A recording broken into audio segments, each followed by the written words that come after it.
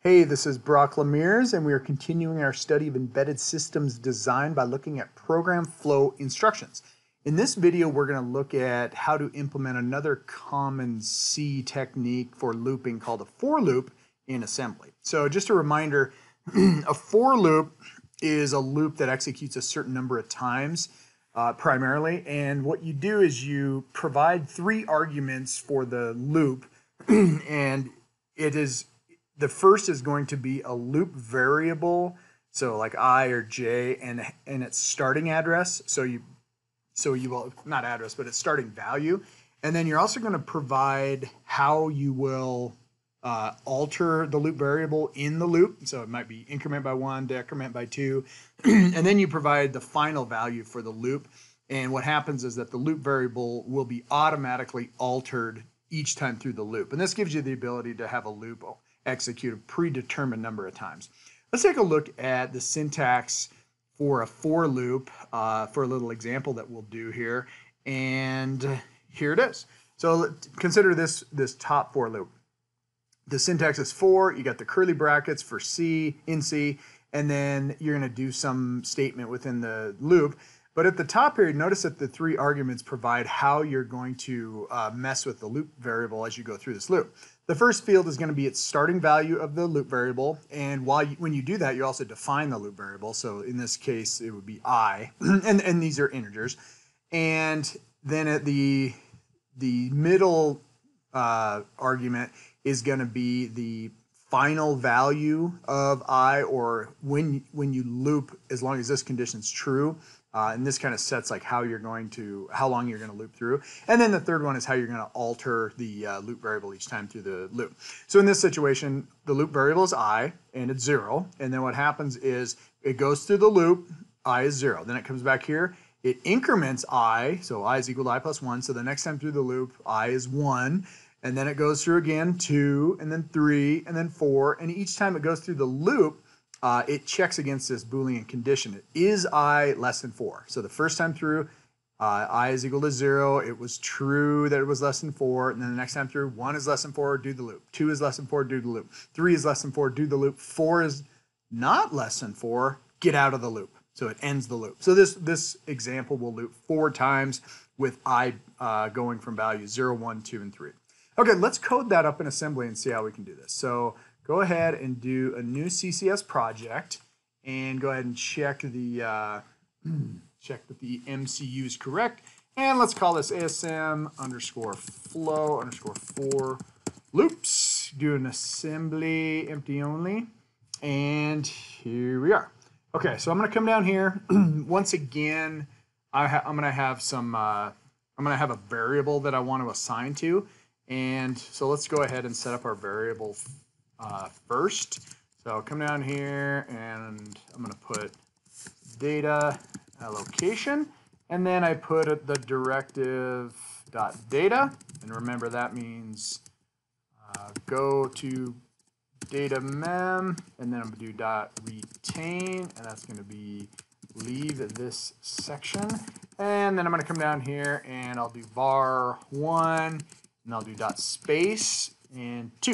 All right, so I just reserved a 16-bit word in data memory, and it is going to be at address 2000 because that's the start of data memory. Okay? All right, and let's go make a for loop. So I'm going to come back up here, and what I'm going to do is, let's get a main. Way down here, let's do jump main, and that's going to just allow me to not accidentally jump into parts of the program code that aren't part of my program. And then in here, we'll put our for loop. So let's do for 1, and we'll do 2 of these 4 examples. But here's what I'm going to do. You're making the for loop. First and foremost, let's create the loop variable. You have an option here. You are programming in assembly, so you can create a loop variable using a register, or you can do it using a piece of memory. Why don't we just use a register since the MSP430 has so many? So let's move #0 into R4. That instruction is the equivalent of what this is right here. So I is equal to 0. That's the loop variable. I've decided that I will be the variable I in C is going to be a register in my program. Okay. Okay, so then what we're going to do is we're going to go through the loop, and the way, even though that these, okay,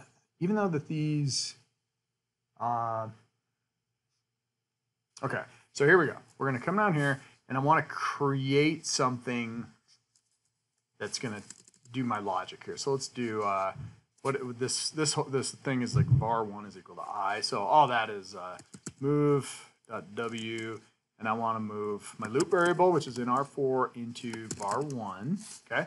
And now here comes the logic to check whether this loop is done or not. So I'm going to do inc R4, so that's the equivalent of I is equal to I plus 1.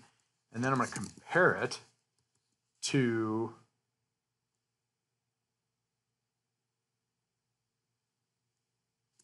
pound 4.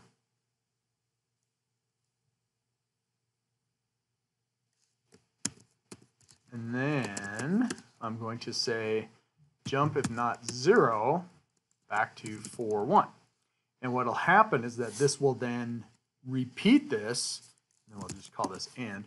This will loop through here, and if it's equal to 4, okay, so when it increments this the last time to decide whether it's going to go back through the loop, it'll check it against 4, and if it is not 4, jump if not 0, it will go ahead and pop back here. But if it ever is 4, you'll end the loop, okay? All right, and this is like putting the logic to check this at the end of the actual statements. You could come up here and do it before then, so you'd increment and then check it. The only issue is that you set the loop variable equal to its first value, and the way a for loop works is the first time through the loop, the loop variable has the value you initialized it with. So in assembly, you kind of have to like initialize it, let it go through the loop once, and that's the first time through, and then you increment it and you check it at the end. Okay, so if this would be like end 4, 1. I'm just putting a label there because no reason, just to show where it is. I won't actually do anything. Okay, so let's fire up a debug and watch this thing. All right, of interest to me is I've got R4 as my loop variable, and I'll go ahead and look at my variable var1 in data memory. So I want to go to data memory, which is at 2000. There's my data memory, and then I want to come up here, and I want to look at R4, and we'll go ahead, and that's already in decimal. Okay, so I'm ready to roll here. Let's go, boom, set a breakpoint, run to it, and we're going to walk through this. This functionality is what we're implementing right now.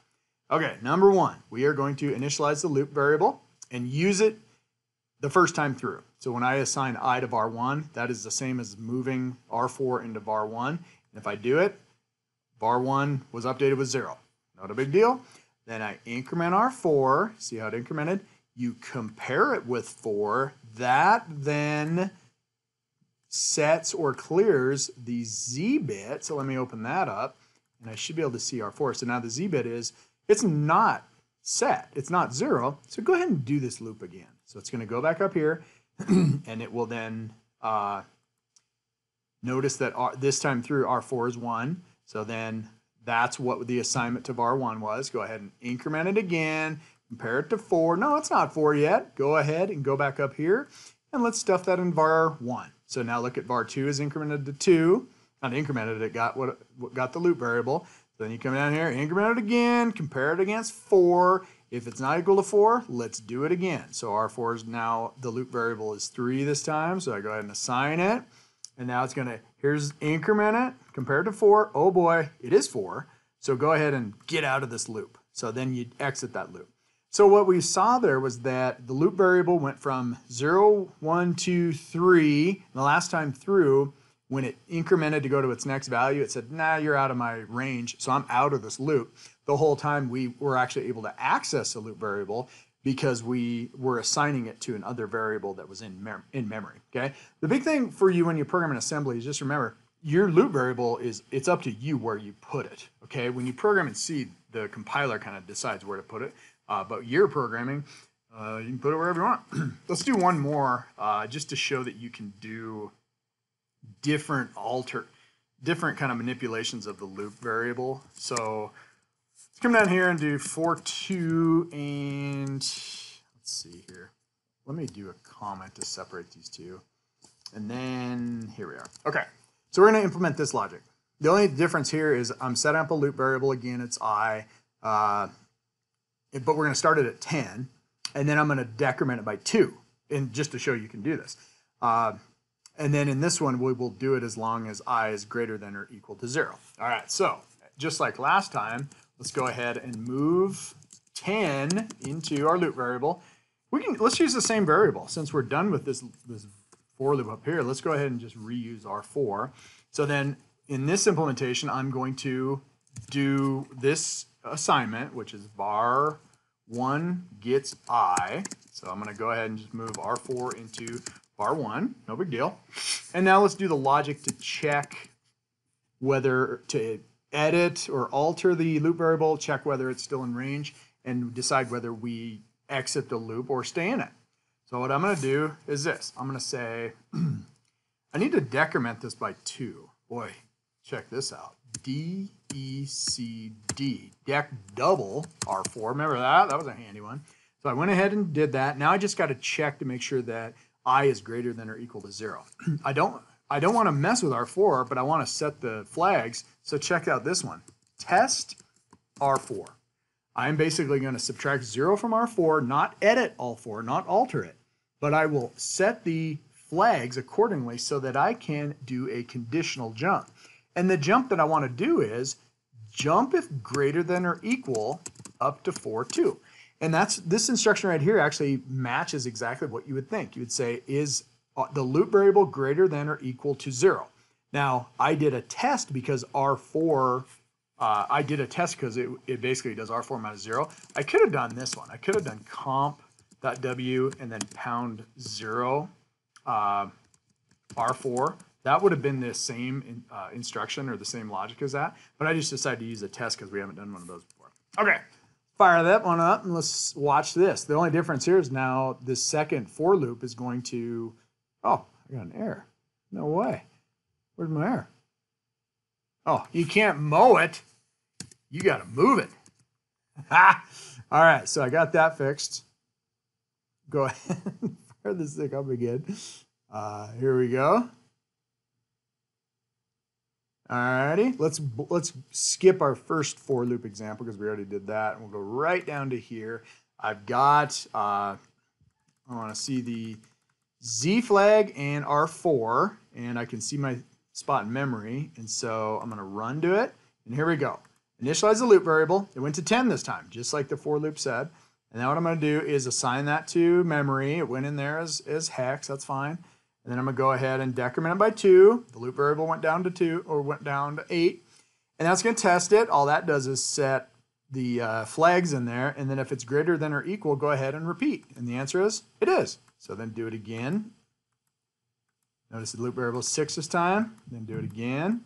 Notice this time it's 4. Do it again. This time it's 2. And then it's going to do this last one, greater than or equal. It is equal. So it is done. Okay, because when I subtracted it, it went from 0 to essentially -2. And so then it was not greater than or equal to 0, and I was done. Okay, so I did 2 for loop examples. You kind of get used to doing it in assembly the same way. Okay, that is it. Nice work. You just did a for loop. Remember to subscribe to my channel so you stay up to date on all the latest videos. Goodbye.